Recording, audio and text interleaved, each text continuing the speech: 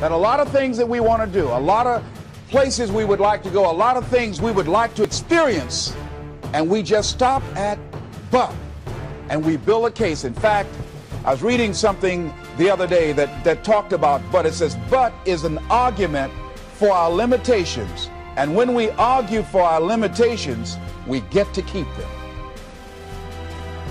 See, but will cause you to procrastinate, but will cause you to hide out behind fear, but will cause you to come up with all type of excuses that you can validate your inaction and not acting on your dream. And right now, more than ever, people need to look for ways to live their dream. People need to look for ways to make it on their own. There is no such thing as job security. There's no such thing as a storm-proof or tragic-proof life.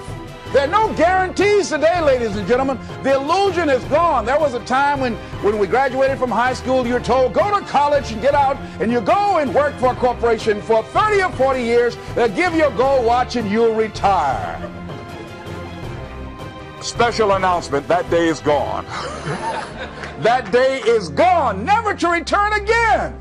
So instead of people living in fear, feeling stressed out, feeling powerless, feeling like victims, I think it should be a time that we need to begin to look at ways that we can become an active force in our own lives. Look at ways when we can decide to take charge of our own destiny. Look at ways when we can decide to design a life of substance and begin to truly live our dreams. And it's time for people to decide, I'm ready to get on with my life. Shake somebody's hand on your right and left. A guy named Bob May said, don't let nobody turn you around. Do that right quick.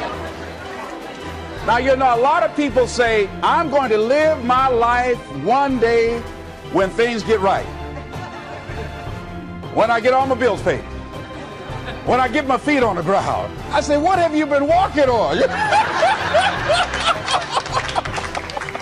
See, there are no problem-free moments. A guy named Dimples had a record one time called, If It Ain't One Thing, It's Another.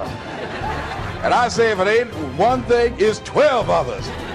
Always something there to build a case on why you can't move on, why you can't grow to the next level, why you can't begin to manifest your greatness, why you can't begin to live life on your terms.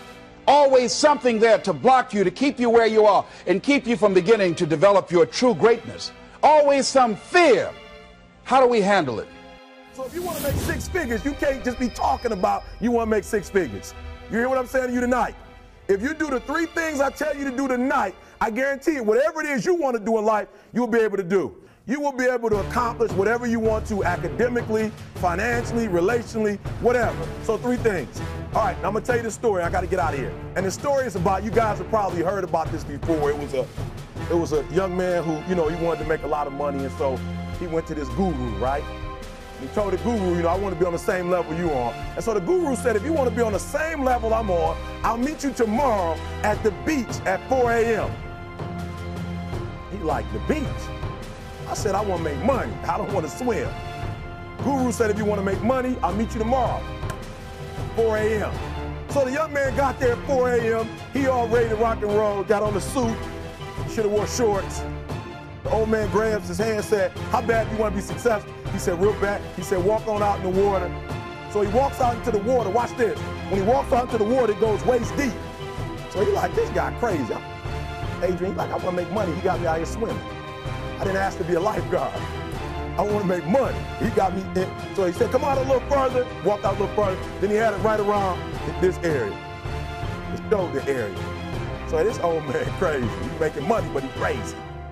He said, come on out a little further. Came out a little further. It was right at his mouth. My man like, I'm about to go back in here. This guy is mine. So the old man said, I thought you said you wanted to be successful. He said, I do. He said, walk a little further. He came, dropped his head in, held him down, hold him down. My man didn't scratch it, holding him down. I got you. I know you brushed it out, but I got you. He had him held down. I needed you for an illustration. He had him held down. Just before my man was about to pass out, he raised him up. He said, I got a question for you. Somebody answered the question for me. He said, when you were underwater, what did you want to do? Lee, I'm looking for a different word, brother. What's that word? How many of you, if you're honest with me, do you know you have these choices and these areas in your life that you want to try to move towards? You know that you want to try to change. You know you want to face some of these struggles, but fear sometimes paralyzes you. Anybody in here? Yeah, man, I've learned in my journey that I have to skydive that thing. And here's what I mean. I know sometimes, as when I was growing up, I didn't trust anybody. I know things have happened to me. My dad abandoned me. I isolated. And I always said, if I find the perfect person that I can count on, if I find the perfect person that I can trust, then I will. But the truth is that person's not here. People are people and they're going to let you down. I've learned I can't put my trust and my confidence in the people, but it's in the process and the discipline and the action of the habit of finding the courage to punch fear in the face and take the step of beginning to trust people, which means I started talking, I started speaking. I learned to skydive that thing, and here's what I mean. There's a lot of fears and insecurities all of us have. We all have insecurities. Like it, love it, or leave it. We all have things inside of us that we try to keep secure because we have shame or guilt or embarrassment or we care what others think. I've learned to skydive that thing. Last year, a bucket list that I've always wanted to do. I've always wanted to go skydiving. I'm an adrenaline junkie, but the problem is now, where I'm at in my life, I'm a husband, and I'm a father. And I guess my wife doesn't approve of me jumping out of planes at 15,000 feet. So I thought something that I've always wanted to do, I was never going to get the opportunity to do. But I was in Oregon, and I got done early, and I saw a sign, and it said, Skydive Oregon. And so I was like, yep. I called my wife. If I can get my wife to say, yeah, we're all good.